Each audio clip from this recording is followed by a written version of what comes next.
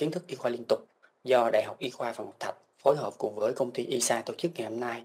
Hội thảo với chủ đề quan điểm mới trong quản lý bệnh nhân khó tiêu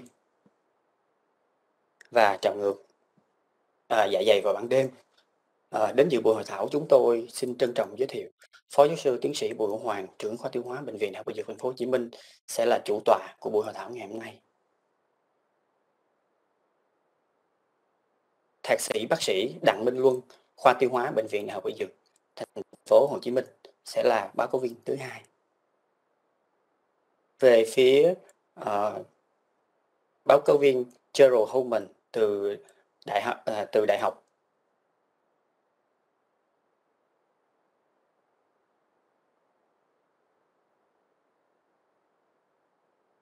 Central Hospital ở Brisbane. Ngoài ra, ông còn làm ban giám đốc trong Trung tâm Cải tiến Lâm sàng Khoa Y Đại học Queensland, Phó trưởng khoa Lâm sàng Khoa Y, Sinh học và Khoa học hành vi của Đại học Queensland.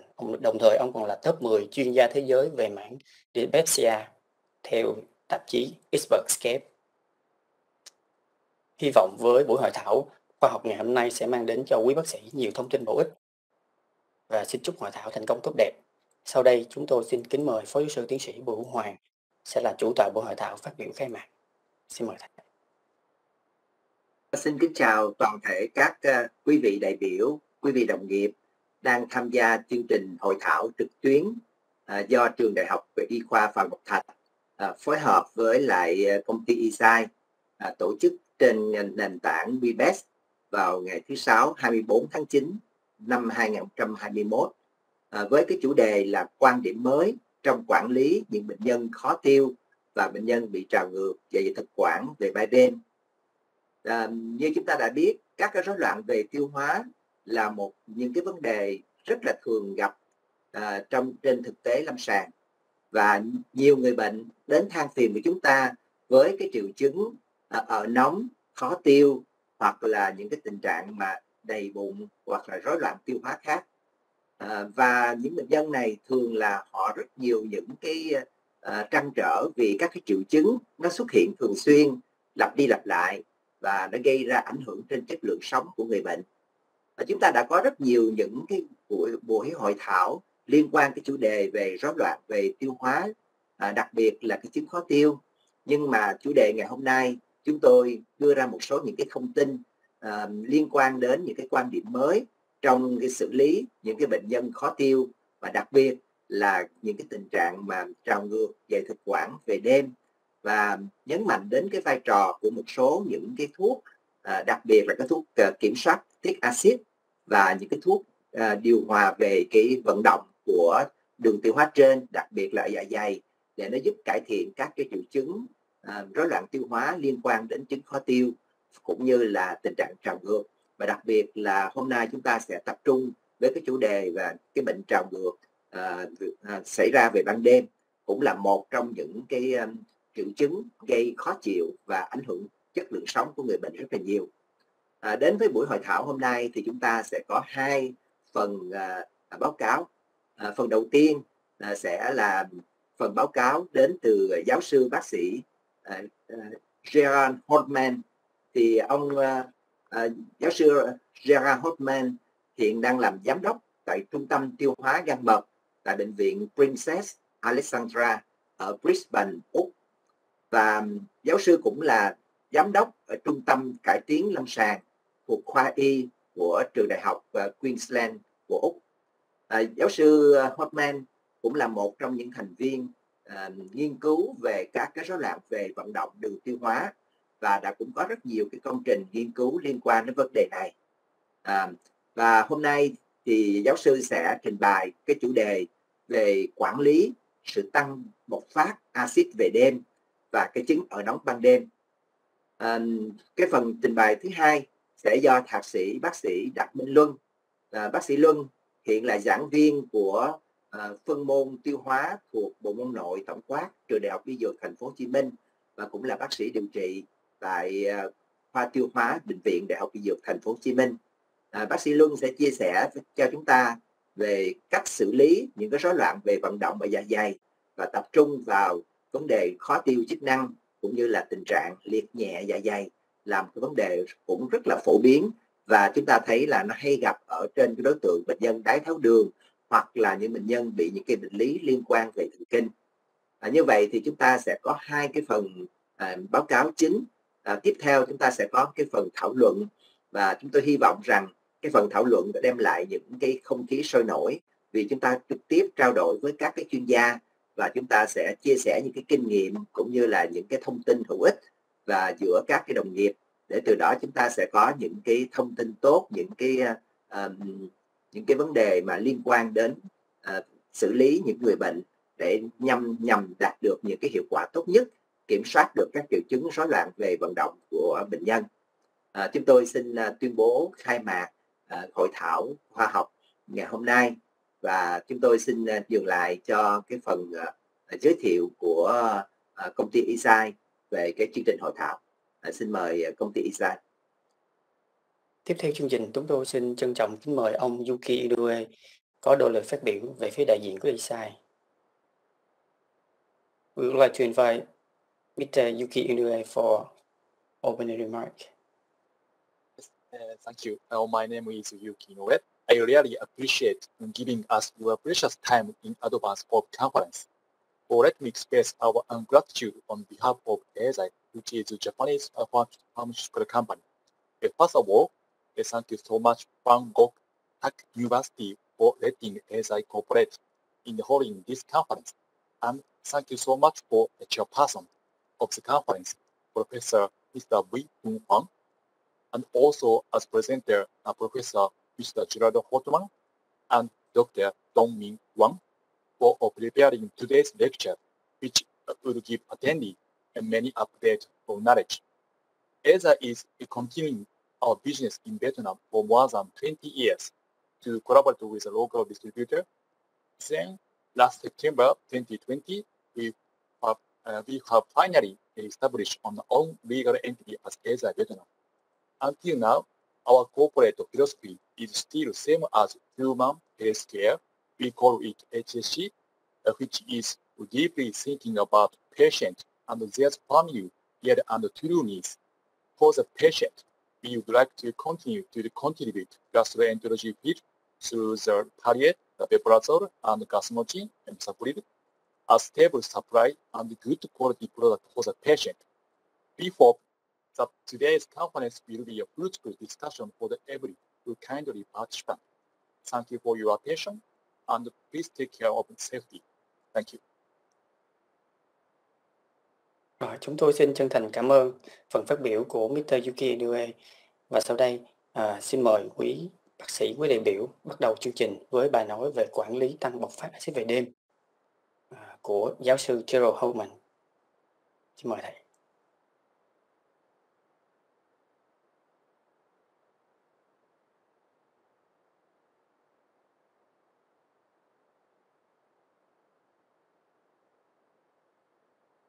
Xin chào quý vị. Ladies and gentlemen, it's a real pleasure to be with you today for this important educational event. My task is to talk about the management of patients with reflux disease with a focus on nocturnal symptoms. Therefore, the title of my presentation is Contemporary Treatment Approaches for GERD Patients with Nocturnal Symptoms.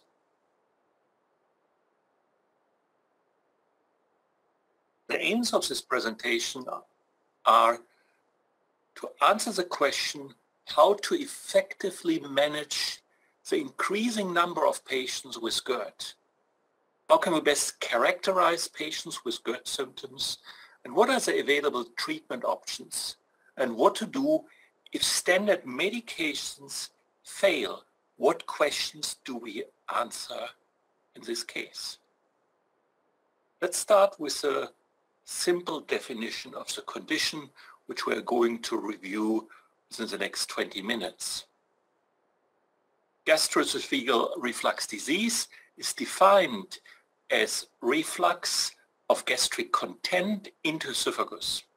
And this needs to be associated with symptoms, lesions of the mucosa, and or impaired quality of life. And there are many categorizations of GERD. Categorizations such as the Los Angeles classification, which looks at the mucosal breaks, or the Prague classification, which is focusing on the extent of Barrett's esophagus as a consequence or as a complication of reflux disease. But what I'm trying to do is much more have a categorization which is relevant for the treatment approach. And a couple of years ago, Ronnie Fess published this categorization. 20 to 30% of our patients, at least in the Western world, with reflux symptoms do have an erosive esophagitis. Non-erosive esophagitis or non-erosive reflux disease is found in 60 to 70%, and a small group, here 6 to 12, but it might be smaller, actually have Barrett's esophagus, Barrett's lesions, which are considered to be a precancerous lesion. While the erosive esophagitis is a clear-cut disease, you treat them with acid suppressive agents and in particular with proton pump inhibitors, and they are highly likely to respond. Patients with non-erosive reflux disease are much more challenging. We know if we do a proper pH test, therefore we measure the acid exposure time, 50% of these patients have a clear increase of acid exposure without erosions, and they are addressed to or labeled as non-erosive reflux disease. But there's another group who have no increase of the acid exposure, but still symptoms. And they can be categorized in two groups. One group where the symptoms are associated with acid, therefore you have short, lasting acid episodes which cause symptoms, even though the total acid exposure time is not increased, or you have patients where there's no association with acid and symptoms. Patients with the association with acid episode or acid exposure of the esophagus are labeled as patients with a hypersensitive esophagus, whereas patients without this association are labeled as functional heartburn reflux negative.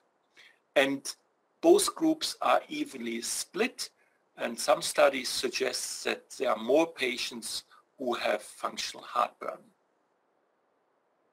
If we conceptualize this a little bit further, we can differentiate three different groups.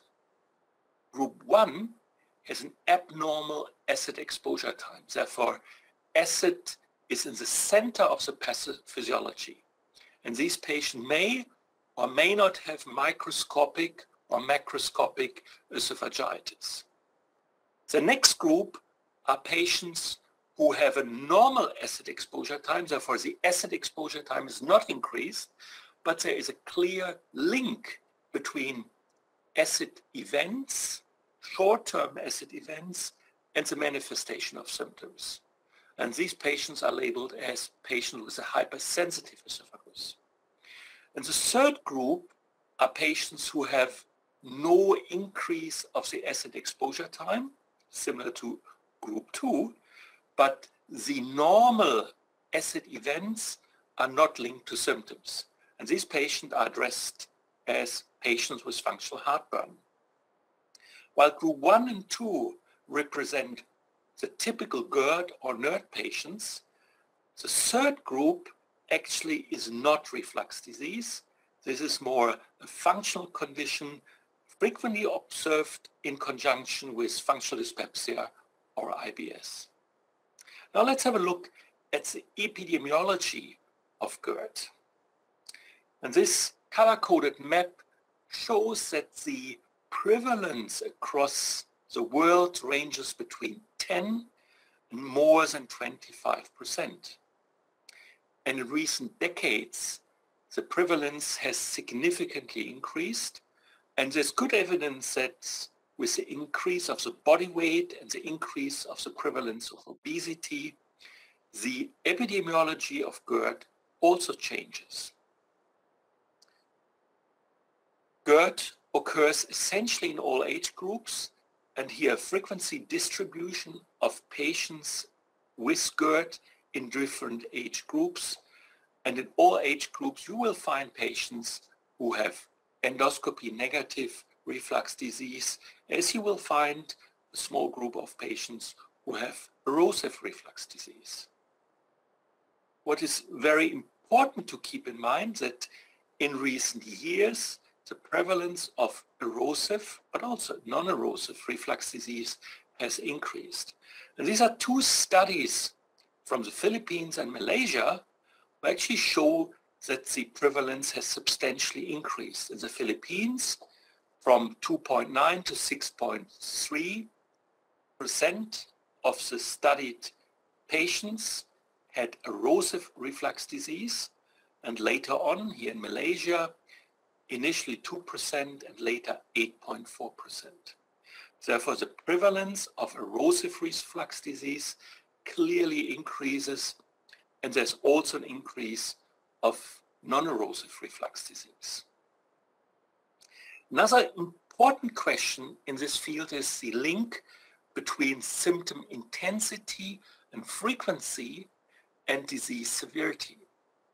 This is a study from the Netherlands where patients with esophagitis and patients without esophagitis were compared in relation to the frequency of heartburn and the severity of heartburn. And this was a large cohort of 1,440 subjects. What you can see is that essentially the distribution of the frequency or severity is not different for subjects with or without erosive esophagitis. Therefore, symptoms or the severity of symptoms do not predict the presence of esophagitis. In the clinical setting, it is important to recognize that a considerable proportion of patients with reflux symptoms also report other GI symptoms. Symptoms such as diarrhea or symptoms consistent with the irritable bowel syndrome, functional dyspepsia, or constipation. And while we occasionally ignore these concomitant symptoms, it is important to predict response to therapy. And in recent years, we have introduced here at the PA hospital that all patients presenting with any kind of GI symptoms complete a comprehensive standardized questionnaire to assess GI symptoms. This questionnaire captures 22 GI symptoms, it captures 6 extraintestinal symptoms, and it has 2 open questions. What is the most important GI problem the patient is facing? This is the English version. We also have a Vietnamese version, and if anybody of you is interested, please just send me an email, and we're very happy to share this questionnaire with you. It's validated, and there are a number of investigators, not only in Australia, who are now using this questionnaire in the routine clinical setting to capture symptoms. And it's important to capture the non-reflux symptoms because they are frequently a predictor for non-response or a predictor for functional heartburn. If we talk about the management of patients with reflux disease, clearly it is in most patients a very treatment-oriented approach, a trial and error. You try a proton pump inhibitor and you assess the response. But in selected cases, non-responding, it is important to consider the underlying pathophysiology.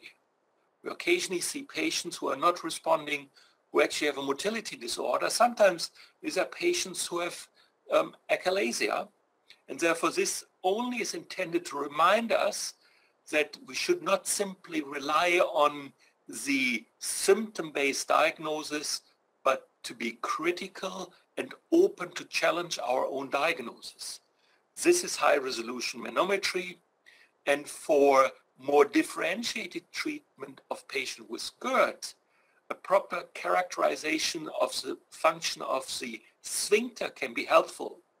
In patients with severely impaired function of the sphincter, surgical interventions, laparoscopic anti-reflux surgery can be a treatment of choice if the medication fails to result in sufficient symptom improvement. And this holds in particular true for patients who have nighttime volume reflux. Now let's shift a little bit towards treatment. When we talk about treatment, dietary interventions rapidly come into our mind. There's a belief that a Western diet is the culprit for the increased prevalence of GERD. And clearly, these kind of dietary interventions may not be beneficial for subjects with reflux disease. And interestingly, there's a more than 20-year-old studies that compared a McDonald's Quarter Pounder, a McDonald's sausage, and a Wendy chili in relation to the increase of reflux episodes. And it appears that a chili actually is worse as compared to a McDonald's Quarter Pounder, even though all of them significantly increased reflux episodes. However, if we look at the published evidence, and I'm referring here to the most recent Asian Pacific consensus, there are only 3 measures, lifestyle interventions, which are proven. Weight reduction in obese patients, elevation of the head of the bed, which is not really practical in the real life, and avoidance of meals or larger meals 2 to 3 hours before bedtime. Therefore, I think it's fair to say that in the majority of patients, lifestyle management alone is not sufficient to improve the symptoms. Therefore, it's helpful to look at the more comprehensive treatment algorithm, and this is one algorithm published 3 years ago by Ronnie Fuss. And in patients with typical reflux symptoms, he proposes to start with once daily dose of a proton pump inhibitor. And you do endoscopic workup only if the patient has alarm symptoms like weight loss or dysphagia.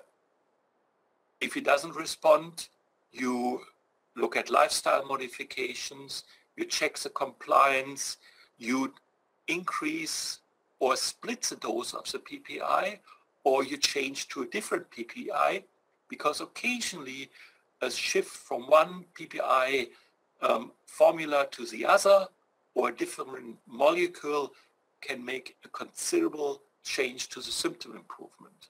And you may add other medications like H2 blockers, Gaviscon, baclofen, or prokinetics to your treatment approach. And if there is suggestion of anxiety or functional conditions, it's also important to address psychological comorbidities. The next step almost certainly is doubling the dose of the proton pump inhibitor, and if this does the trick, symptoms are improved, you may reduce over time the dose of the proton pump inhibitor until you have identified the dosing regimen which results in long-lasting symptom remission.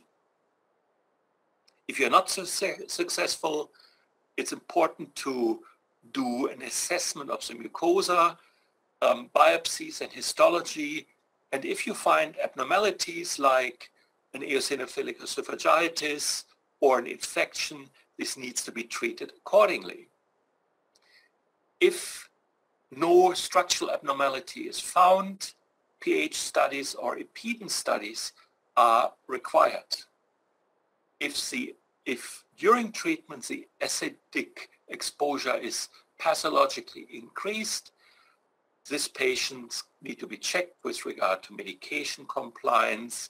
You review the lifestyle interventions. You again look at proton pump inhibitor dosing, the use of additional H2 blocker antagonist, receptor antagonists in the evening when you don't take a proton pump inhibitor in the evening, or other drugs as mentioned here.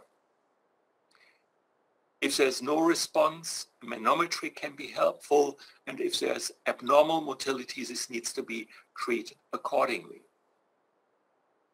If the pH testing is normal, but there is an association between the minimal reflux episodes and symptoms, this needs to be treated appropriately. Or if there's no acid reflux and no association with symptoms, this patient can be diagnosed as suffering from functional heartburn, and in these patients, neuromodulators, including traditional tricyclic antidepressants, can be used. Let's now focus a little bit on patients who have nocturnal reflux, who suffer from symptoms at night after being appropriately treated during the day with, for example, proton pump inhibitors.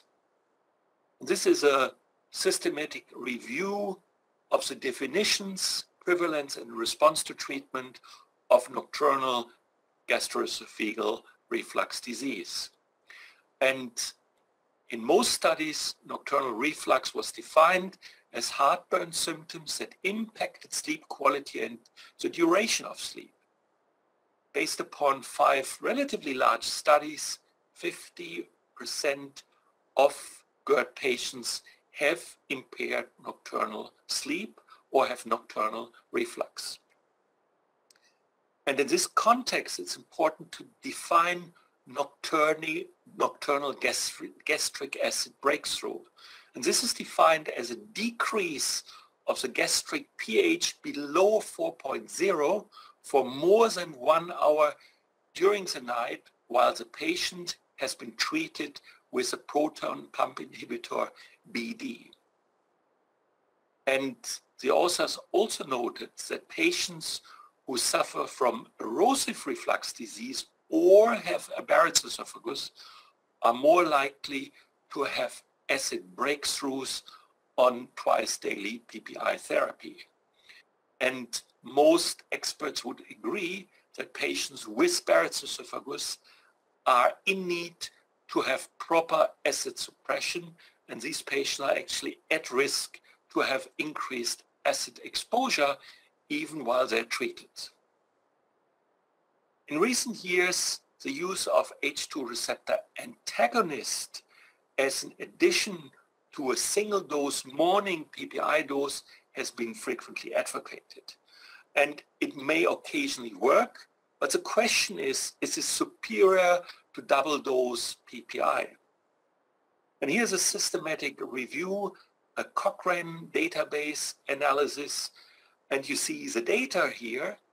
Most, but certainly not all studies suggest a superior effect of the addition of a H2 receptor antagonist to a PPI in relation to GERD symptoms.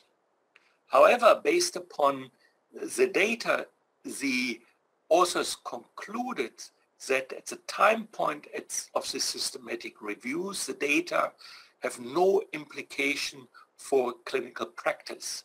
Appropriate designed, large-scale, randomized controlled trials with long-term follow-up are still needed to determine the effects of an additional bedtime H2 receptor antagonist in relation to the nocturnal gastric acid breakthroughs. Therefore, in a nutshell, the evidence to use an H2 blocker, H2 receptor antagonist is insufficient to use this as a standard measure for patients with acid breakthrough. Proton pump inhibitors, beyond doubt, are the standard therapy, the standard medical therapy for patients with reflux disease. Therefore, let's have a look at potential differences between proton pump inhibitors in relation to nocturnal acid control. This is a study which I conducted many years ago, and this was shortly after rabeprazole was introduced to the market, and in the clinical setting it appeared that rabeprazole was clearly superior even to high doses of omeprazole. And what I did here was a very simple study where patients with GERD were treated with either rabeprazole 20 milligrams once daily or omeprazole 40 milligram. And we looked at the daytime heartburn or nighttime heartburn as the key symptoms of reflux disease. And what you can see here is a proportion of patients who reported severe or very severe heartburn at day 1, 2, 3, and so forth. And what you can see here is that in relation to nighttime heartburn, treatment with rabeprazole resulted in a significantly better suppression of severe or very severe nighttime heartburn as compared to omeprazole. Therefore, the effect occurs much more rapidly. And there are other studies looking at pH at night or during the day, comparing rabeprazole or other proton pump inhibitors. And here you see a comparison of 20 milligrams rabeprazole with 40 milligrams of rabeprazole. And it's evident that the treatment with rabeprazole results in significantly better control of daytime, but also nighttime acid exposure. And you can look at pH above 4, but you also can look at different intragastric pH thresholds like pH above 3 or pH above 4. And under all circumstances, rabeprazole is better as compared, and in this case, 40 milligrams of esomeprazole.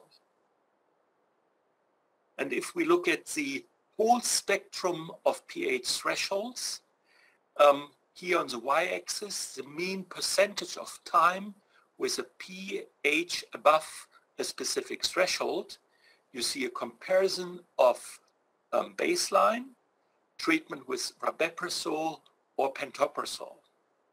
And it's evident that treatment with rabeprazole resulted in a significantly better control of acid secretion and a significant more increase of the gastric pH across all the time periods which are depicted here.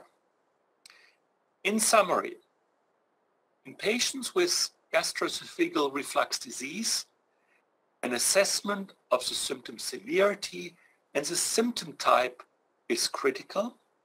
It's important to assess the core symptoms, and it's important to assess structural abnormalities, at least in patients with long-lasting symptoms and symptoms which are associated with alarm symptoms.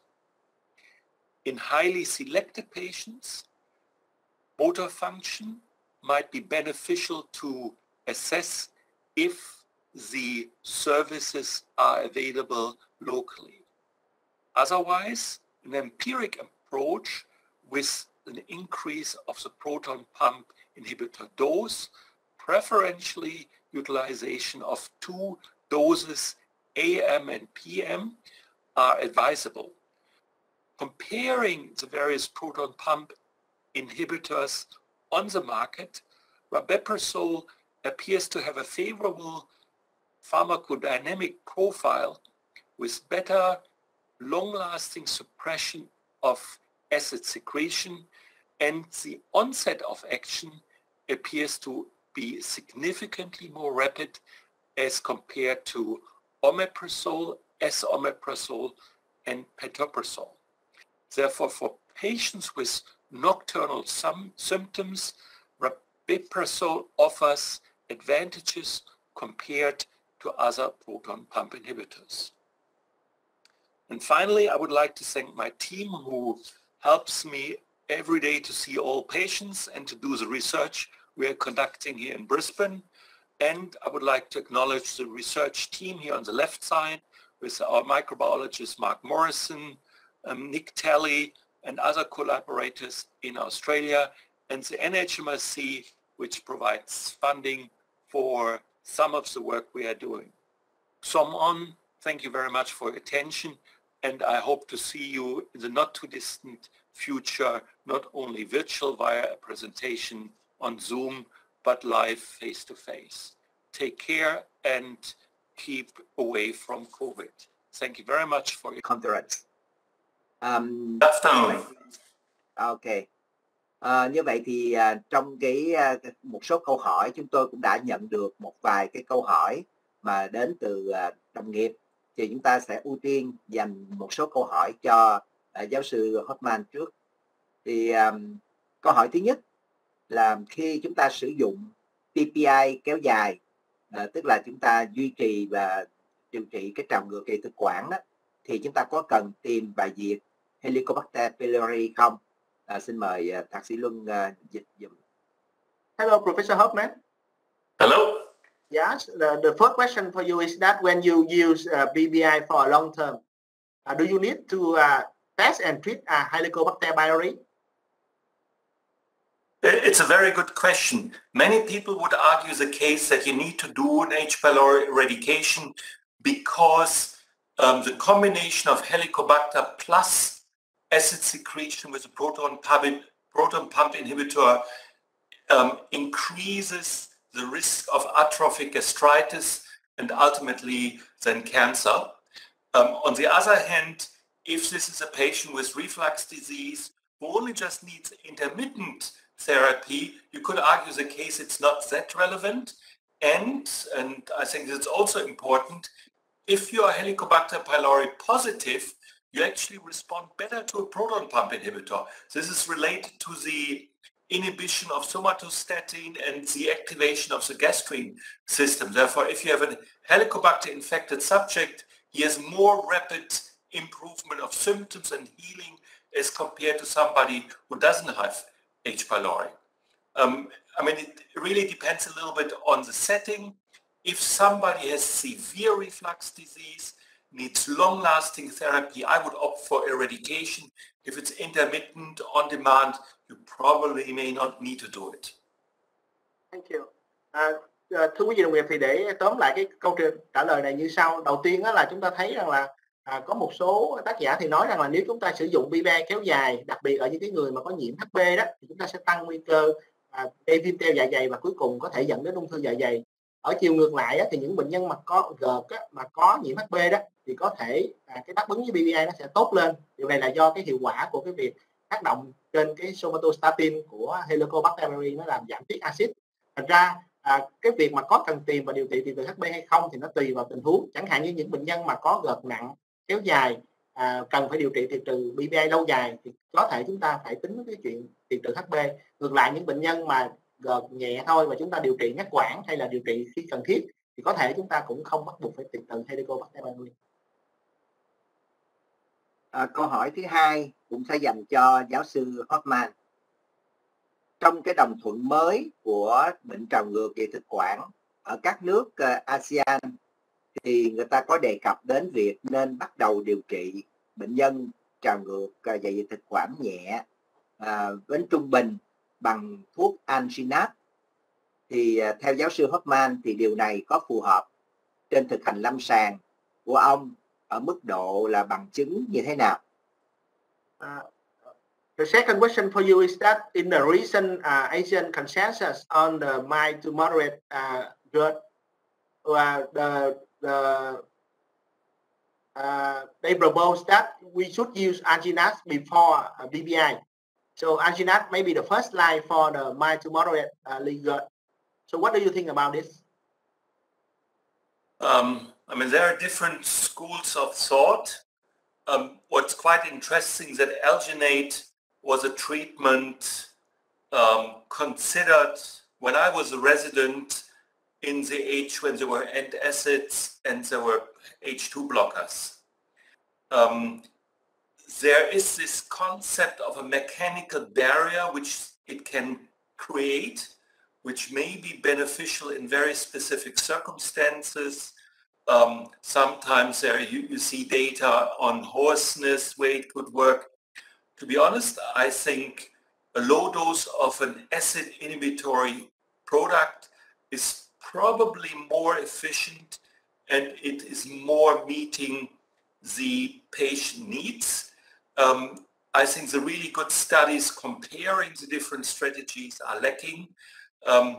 There is concern in relation to the PPI of changes of the microbiome, but this is clearly related to really high doses, not the intermittent low dose. And a tablet, from my perspective, is much more convenient, and most patients would prefer acid inhibition as compared to alginate and acids with a limited time it really works. But good studies are lacking. Thưa quý đồng nghiệp, thì chúng ta thấy rằng là cái alginate thì nó tác động thông qua một cái việc tạo ra một cái hàng giống như một cái hàng rào cơ học để ngăn cái việc trào ngược lên, thì nó có thể có những cái bằng chứng hiệu quả trong một số tình huống, chẳng hạn như bị khàn giọng chẳng hạn. Thì hiện tại thì chúng ta chưa có những cái nghiên cứu so sánh đối đầu trực tiếp giữa cái việc dùng PPI so với là cái việc dùng alginate trong những cái bệnh nhân GERD nhẹ trung bình. Chúng ta chưa có những cái nghiên cứu đối đầu trực tiếp. Tuy nhiên theo cái quan điểm của giáo sư đó, thì thứ nhất là giáo sư cho rằng là một cái liều PPI liều thấp thì nó sẽ hiệu quả hơn so với chúng ta dùng cái alginate. Và thứ hai đó thì bản thân giáo sư cũng thấy rằng là cái việc chúng ta dùng PPI cái dạng viên đó thì bao giờ nó cũng tiện lợi và nó bệnh nhân thường là thích hơn so với chúng ta dùng alginate được uống. Đó là cái suy nghĩ của giáo sư. Câu hỏi tiếp theo, câu hỏi thứ 3 cũng dành cho giáo sư Holtmann. Thì các cái bệnh nhân mà bị hội chứng trùng lắp giữa bệnh trào ngược về thực quản và khó tiêu chức năng thì có nên phối hợp PPI và prokinetic hay không? The third question for you is that in patients with GERD and functional dyspepsia overlap, do you think that the combination of proton pump inhibitor and prokinetic works? Good question. If you believe in prokinetics, you can use prokinetics in patients with functional dyspepsia.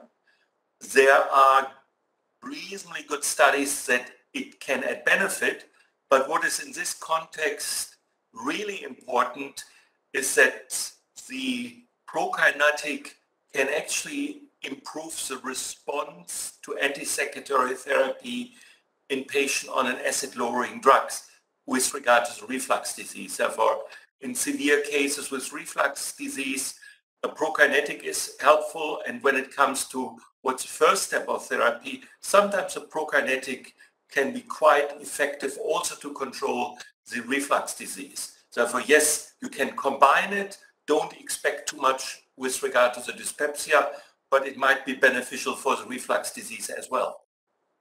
But in patients with GERD symptom and functional dyspepsia symptom, they have both of the symptoms of GERD and functional dyspepsia. Do you think the combination will work?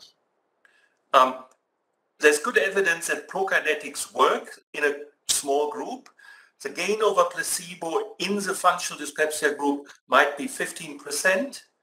We published a couple of years ago in functional dyspepsia paper utilizing a prokinetic which is now available in your country. Therefore, I believe in prokinetics, but if you use prokinetics, keep in mind they also work for the reflux disease. Yeah. Therefore, nothing argues not to use them. Thì theo cái quan điểm của giáo sư đó thì prokinetics cũng có những cái bằng chứng cho thấy hiệu quả ở những bệnh nhân bị khó tiêu chức năng và trong những cái trường hợp mà chúng ta bị GERD nặng mà PPI không có đáp ứng thì chúng ta có thể xem xét cái phối hợp PPI cộng với prokinetic. Còn đối với những bệnh nhân mà có vừa trùng lắp giữa GERD và khó tiêu chức năng thì cái việc phối hợp prokinetics cũng có thể có hiệu quả, và những cái nghiên cứu cho thấy rằng là prokinetic có thể có hiệu quả, đặc biệt ở những bệnh nhân có có chức năng mà cái hội chứng khó chịu sau ăn á, thì đã có những bằng chứng cho thấy như vậy. Thành ra chúng ta có thể phối hợp cái này khi bệnh nhân có vừa trùng lắp hai cái bệnh này. Rồi một cái câu tiếp theo cũng dành cho giáo sư Holtmann. Vai trò của prokinetic như mozapride làm tăng nhịp nuốt thứ phát, tức là secondary peristalsis, giúp cải thiện co bóp thực quản, có vai trò như thế nào trong sinh lý bệnh của bệnh trào ngược về thực quản?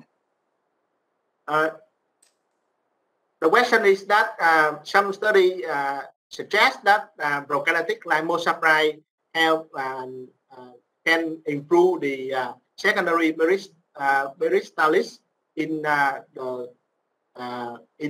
the esophagus. Do you think that mozapride have a role in GERD? Absolutely. As I said before, it's not just the stimulation of motility in the esophagus and improving the clearance function. It is also helping by accelerating gastric emptying. And if there is a reduced acid or nutrient load in the stomach, there's less volume which can be exposed to the esophagus. Therefore, clearly, prokinetics have a role in the management of reflux disease. But do you think any subgroup of patients with GERD disease, like patients with GERD and have functional dyspepsia, or any subgroup? Ask it again. I mean, does prokinetic like mozapride will work in any subgroup of patient or any patient with GERD or any subgroup? I mean, that's a very complex study. If we categorize GERD into the sensitive esophagus, I would anticipate that the hypersensitive esophagus is less likely to respond to a prokinetic like mozapride, where I use prokinetics are volume refluxes where we cannot easily step to a surgical correction, but it's nothing wrong to try it. Thì theo giáo sư đó thì các prokinetics chẳng hạn như mozapride thì nó có hiệu quả giúp cải thiện cái chuyện co bóp thực quản, cũng như là chúng ta biết là mozapride cải thiện cái chuyện chậm làm trống dạ dày, và khi mà cái dạ dày chúng ta nó tống hết thức ăn ra thì cái việc trào ngược nó cũng sẽ giảm đi. Ngoài ra thì hỏi giáo sư về cái subgroup nào mà giáo sư nghĩ rằng là hiệu quả đó khi mà dùng prokinetics đó, thì giáo sư nghĩ rằng là những cái tình trạng mà thực quản tăng nhạy cảm á, thì thường là chắc sẽ không hiệu quả với prokinetics. Ngược lại, đối với những bệnh nhân mà có cái bằng chứng GERD rõ thì chúng ta có thể thử prokinetics ở những bệnh trước khi mà chúng ta tính đến những cái chuyện can thiệp mạnh hơn, chẳng hạn như phẫu thuật. Có lẽ do thời gian giới hạn, cho xin dành một câu hỏi cuối do giáo sư Holtmann, là trong cái vấn đề mà trào ngược hệ thực quản và có trùng lắp với lại IBS á, thì cái tần suất xảy ra nhiều hay không, và chúng ta điều trị như thế nào? So the last question for you is that do you see many patients with GERD and IBS overlap, and how you treat these patients? I mean, very clearly there is an association between GERD and IBS. The pathophysiology is very interesting. We think that dysbiosis, and in particular an increased colonization with archaea that produce methane, is a contributor. Therefore, methane slows gastrointestinal motility, causes constipation, but it also slows gastric emptying, and as a consequence, you are more likely to get reflux. And if the reflux is just mild, a prokinetic is the first treatment choice in these patients. Yeah. Thì theo giáo sư đó thì chúng ta có những cái điểm cũng rất là thú vị trong cái sinh lý bệnh của GERD và IBS, chẳng hạn như những cái rối loạn về cái vi sinh đường ruột trong IBS có thể làm sinh ra nhiều cái chất metan. Cái chất này có thể làm chậm làm trống dạ dày và có thể làm cho bệnh nhân trào ngược nhiều hơn. Và trong những cái tình huống mà bệnh nhân có IBS và kèm theo GERD nhẹ thì chúng ta có thể xem xét sử dụng các cái thuốc prokinetics. Yeah. So thank you for your Q&A section. Thank you for Mr. Holtmann for your interesting presentation and sharing with us your information about the management of the nocturnal acid breakthrough and GS bedtime. We hope seeing you again in the new conference. Goodbye. Thank you very much, and I'm really delighted to be with you, even though the virtual experience is quite different, and I hope to see you face to face in the not too distant future, and stay safe. Yeah, sure. Yeah. Goodbye. See you. Goodbye. See you.